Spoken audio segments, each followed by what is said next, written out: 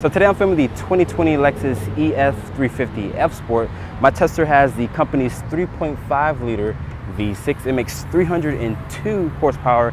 It's paired with the 8-speed automatic transmission, 267 foot-pounds of torque, and as this one sits, it weighs around 3,300 pounds. Fuel economy numbers are 22 in the city, 31 on the highway, and 25 combined. And of course, you can put regular gas in this instead of premium. So closing the hood here of the ES, I actually like this red exterior color here with the dark chrome accents. Unfortunately, my tester is missing the triple beam LED headlights. We do get full LEDs here with an LED projector bulb with an LED daytime running light, but unfortunately, it's going to be an incandescent turn signal. I love the spindle grille here with the integrated L's here for what Lexus does for their design, which is basically the corporate styling L's. There is some front parking sensors. Like I mentioned, there is some dark chrome here, but let's look at the side proportions of the ES F Sport 350. At the side proportions of the Lexus ES, starting with these tires and wheels, these are a Michelin. They're wrapped in a 235/40 width tire, and this is a 19-inch rim design with the alloy finish. You do get 4 disc brakes for all 4 wheels. The F Sport badge, which is here to signify what trim level you have. This LED side marker here on the mirror caps. All ESs are going to come standard with a standard size sunroof. If you want to get the panoramic sunroof, you have to option that in. Your wheelbase is 113 inches overall, with the overall length of 196. That's the same length as the Toyota Avalon. But let's look at the rear of the Lexus ES. The rear of the ES here, looking at the taillight design, these are a full LED design with the ES 350 badge here, with your Lexus emblem, with a standard backup camera there, with the dual exhaust. I actually like the rear diffuser here. This does have rear parking sensors. Open up the cargo back here.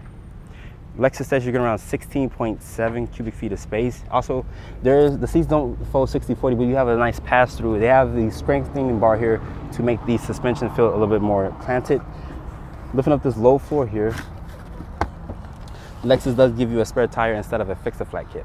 So looking here at the front fascia of the ES 350 F Sport, I wish my tester had the triple beam premium headlights like I mentioned, which is an option. But these headlights here, they do look of aggressive look as well. But looking at the key fob, it's the same standard key fob that Lexus offered with the lock, unlock, also with the trunk release and a panic button. But walking up to the ES here, as you can see, you can rest your finger here.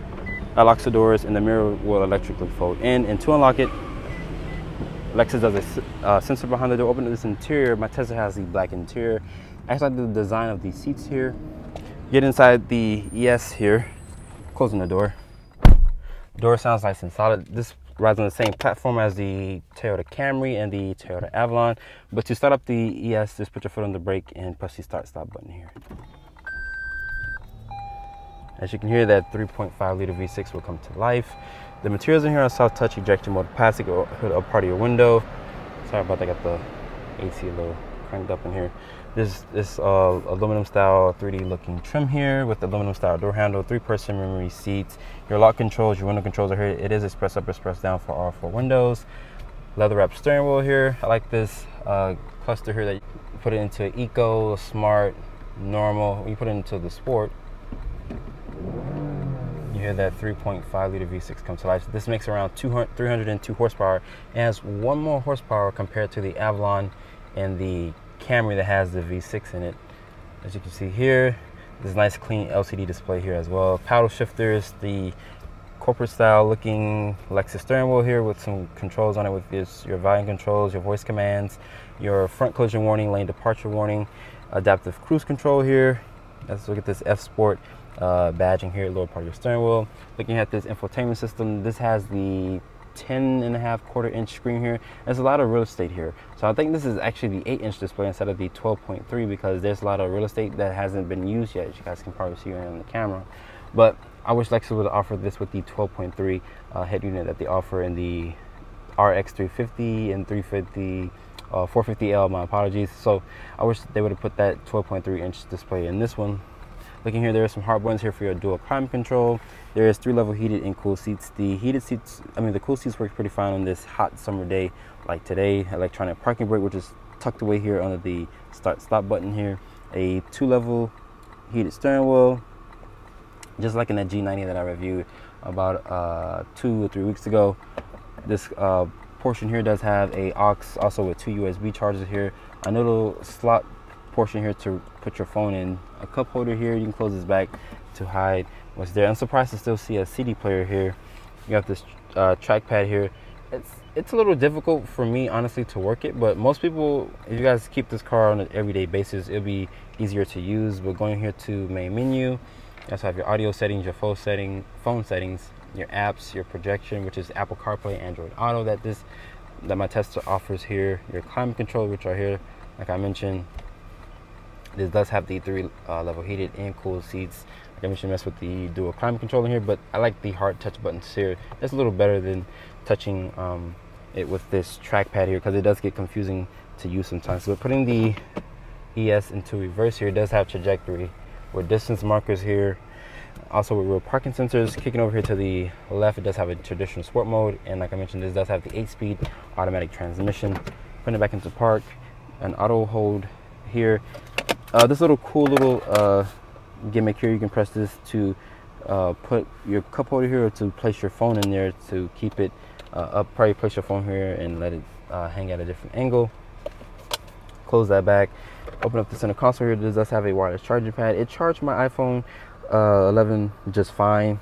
A decent amount of storage in here. Also, you can open this up 2 different ways as well. So you can open this from the driver's side and also from the passenger side here. The center console is nice and padded. The materials here on the dashboard are nice leatherette material and soft touch ejection molded plastic in certain areas. The dashboard here, it does have this leather wrap material here. Like I mentioned, your drive selected modes are here, which is sport, normal, eco, and your stability control here as well.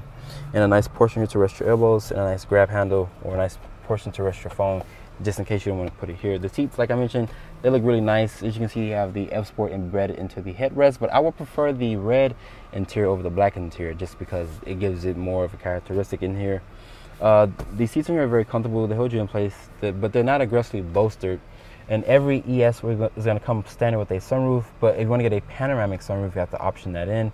But let's hop into the back seat of the ES F Sport. So get into the back seat here of the ES. Oh my God, the space back here is plentiful. The materials are soft touch, more of that aluminum style trim, aluminum style door handle here.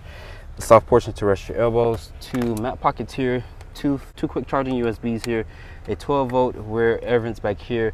Lexus raised the legroom back here at 39 inches of legroom. Mind you, the Avalon offers 40-inch legroom, so 1 more inch more of legroom. Mind you, like I mentioned, the all ESs are going to come standard with a standard size sunroof. If you want to get the panoramic sunroof, you have to option that in.